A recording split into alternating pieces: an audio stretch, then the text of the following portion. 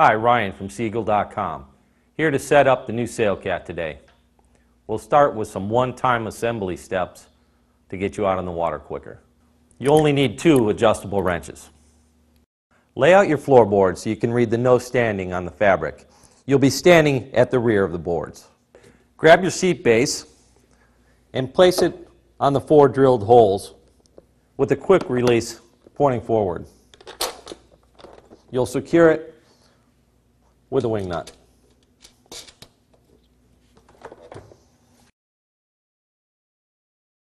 Locate your lee board bracket and attach to the bottom of your floorboard. The bolts and the washers will be on top, and secure hand tight on the bottom.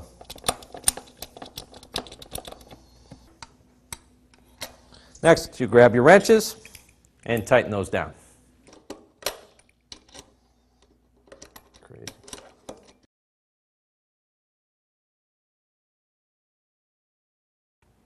Okay, now the floor is ready. We'll move on to the next step.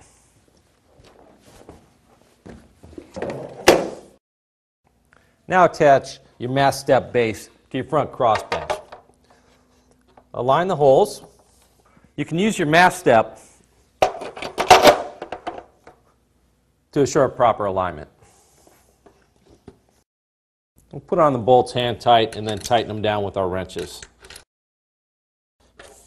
Once you have them all tightened down, you can remove the mast step. You can also attach the optional motor mount at this time. Roll out your pontoons so they're pointed in the same direction. The Sea Eagle logo and valves will be on the front and to the outside. Grab your cross bench and place on top of the pontoons. You can adjust your pontoons if necessary. Next, feed the fabric beads into the plastic hooks. Align the bench until it's centered on the bead. Locate the rear bench and place so the rud lock holes are to the back edge. If you're finding it difficult, a little water on the bead will help it slide easier. Doing these few steps at home will save you more time later for sailing.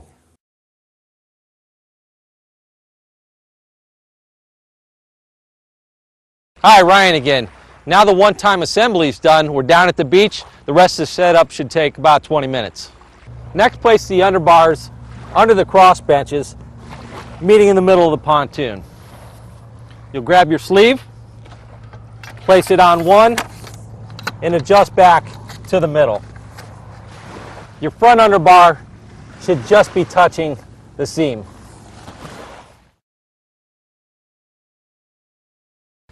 Grab your Sea Eagle foot pump,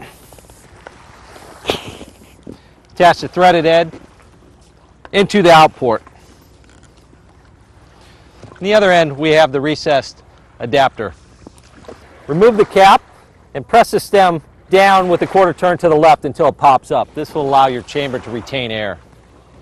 Next, put your adapter in with it turned to the right until it's fully seated. Sea Eagle has a line of electric pumps that make it even easier to inflate your boat.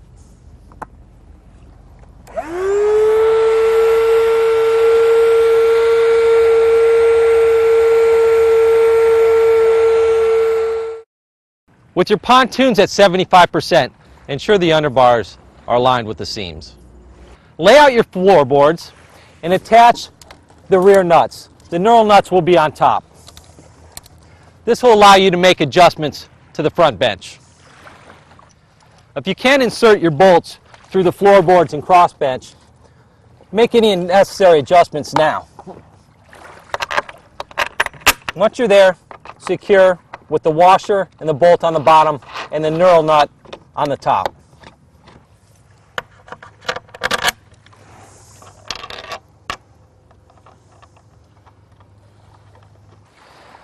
Continue inflation until you're at the optimal 3.2 pounds per square inch.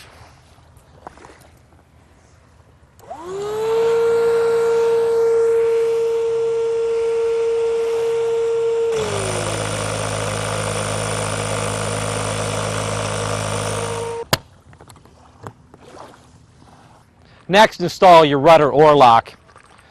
It goes to the rear of your cross bench, and there are two pre-drilled holes. Secure with your knurl nuts on the bottom. Next, attach the lee board to the lee board bracket. A washer and wing nut will go on the outside.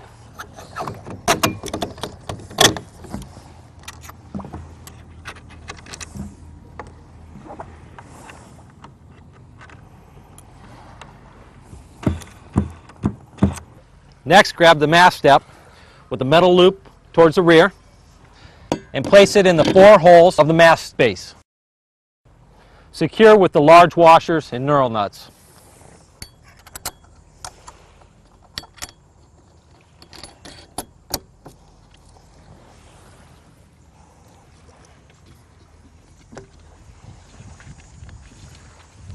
Next, we'll assemble our 3-piece mast. Remember, the largest diameter goes at the base.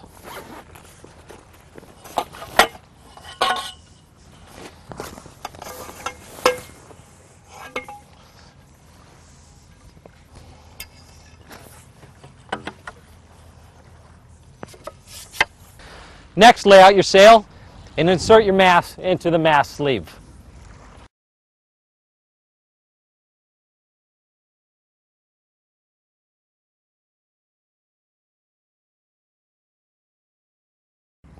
Insert the batten into the batten sleeve and tie it off to the grommet on the sail.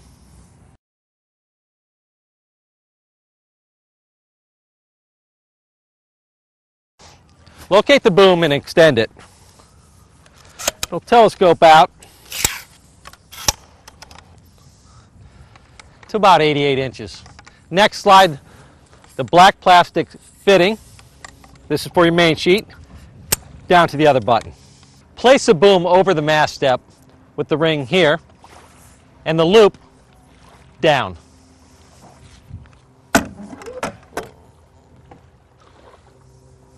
Next, we're going to step the mast. First, we want to look overhead to make sure there's no wires or power lines. Good. This can be done with one person, though it's easier with 2.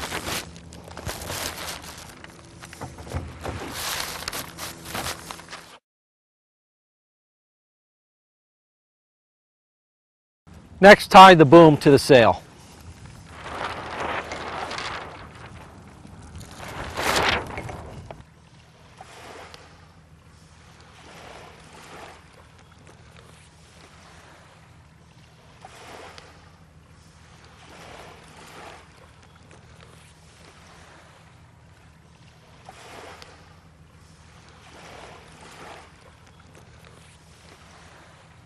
The remaining short rope will go through the grommet on the free end of the sail and through the box cleat.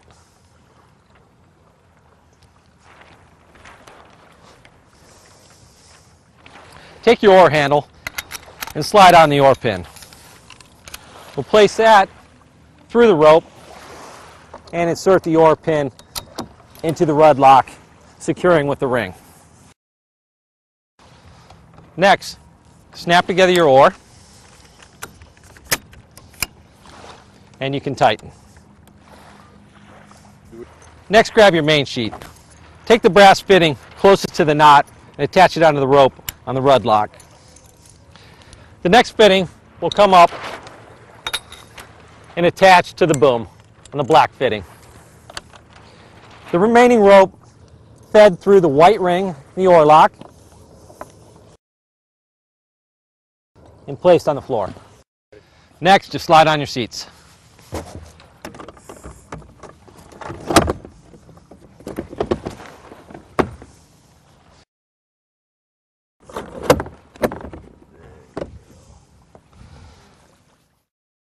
For temporary storage, you can furl the sail.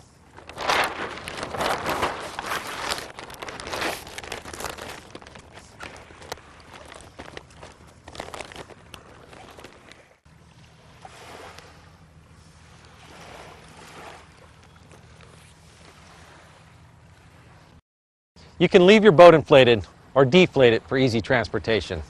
This is Ryan from SeaEagle.com. See you on the water.